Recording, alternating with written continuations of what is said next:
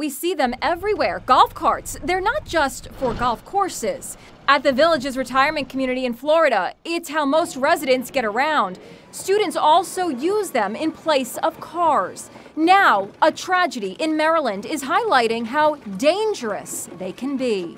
32-year-old female fell out of a golf cart, still unconscious.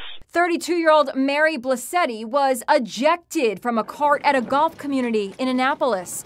She had to be airlifted to a hospital. We have plenty of space in the field directly in front. We'll handle the landing site. Blissetti died 2 days later. She leaves behind a husband and a 2-month-old baby. Here they are last year, proudly announcing they were to become parents. What we tell folks is when you're dealing with a golf cart, just treat it like you would a motor vehicle. It's not a toy. It's something you need to take very seriously. Many places are now treating them like cars. You can even be ticketed. Registration, proof of insurance, please. And safety is now being taken into consideration by many manufacturers.